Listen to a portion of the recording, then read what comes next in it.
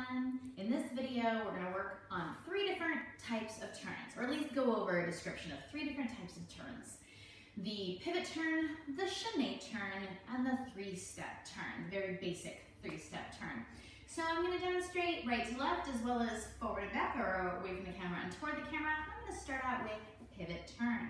So one of the things that we like doing when we drill our pivot turns is we like giving you an example that is tangible and you can actually feel. So I'm going to show you with a piece of paper between my legs.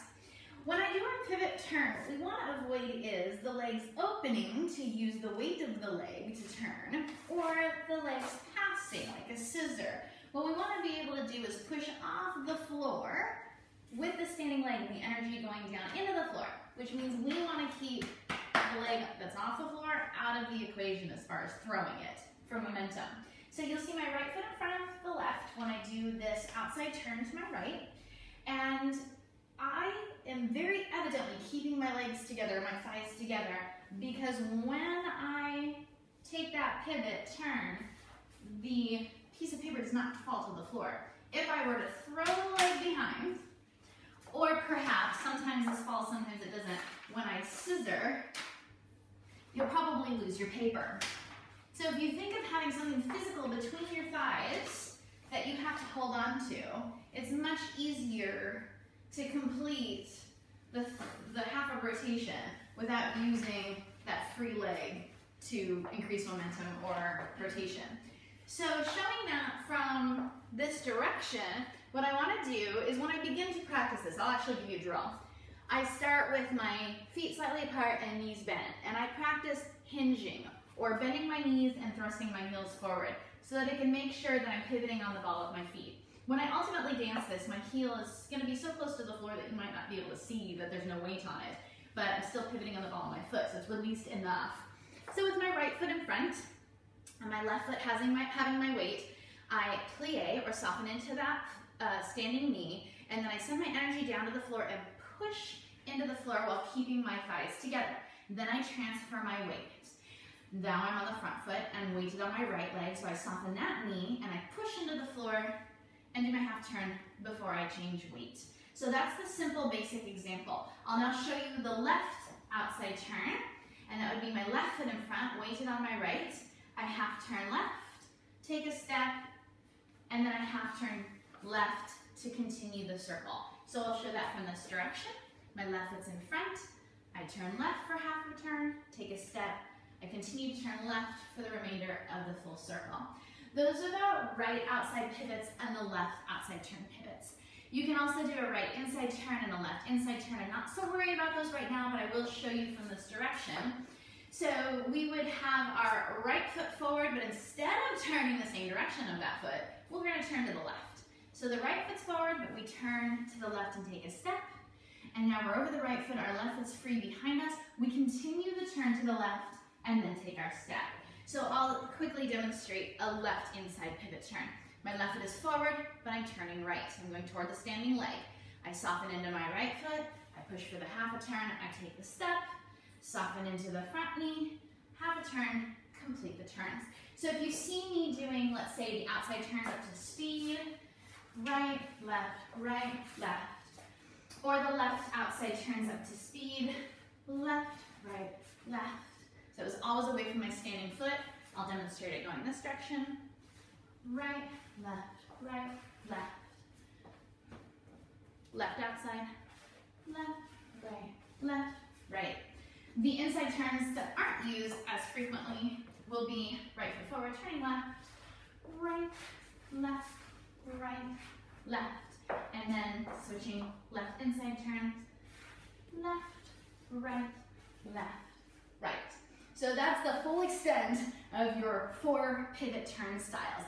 Chaîné turns actually keep the thighs apart. So we're taking half turn on a slightly different axis. So if you see me doing this away from the camera, right to left, and I'm turning right and doing a right side turn, I'll be stepping with my right foot, half turn, left foot, half turn, right foot, half turn, left foot, half turn. I'll do that facing away from the camera to the left, left half turn, right half turn, left half turn, right half turn. If you're doing something like ballet, we'll be pressing into the floor in full releve with stretched knees.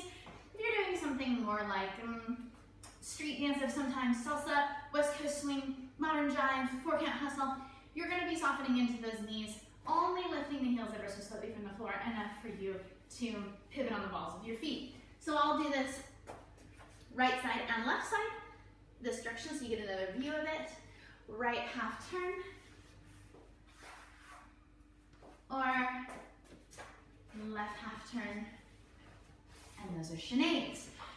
One of the things I'm not going over much in this video, but will in an alternative video, is stacking in your alignment for turns as well as spotting. So again, this video is just to break down these three types of turns.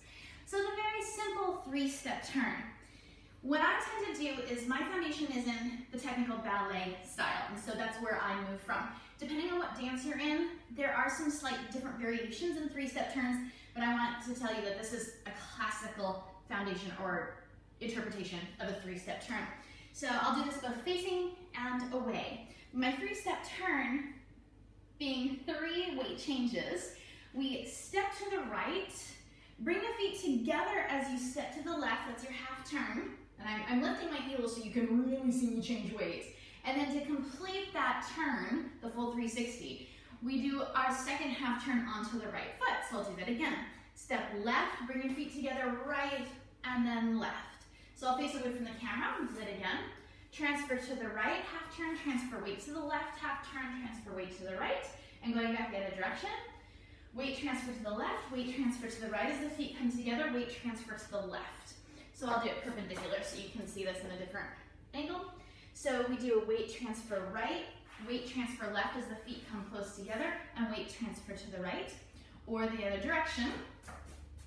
Weight transfer left as feet come close, weight transfer right, and then open again, weight transfer left. Now for those of you that do a lot of line dancing, you might find that by phrasing things per measure, 1, 2, 3, 4, and you have a 3-step turn, a lot of times we end up tapping to mark through that 4th beat of the measure. Right now I am only working on the turn segment, that being the 3 weight changes, 1, 2, 3, leaving you weighted on one foot, but not collected with our second foot. So that would be an additional move if we added that. So there you go. There are your pivot turns outside and inside of both legs. Those are your chaîné turns, half turn with the thighs not touching off right and left. And that's your 3-step turn off of the right side and left side. Have fun picking those apart and really drilling yourself in them so you can use them where they go best in your dance.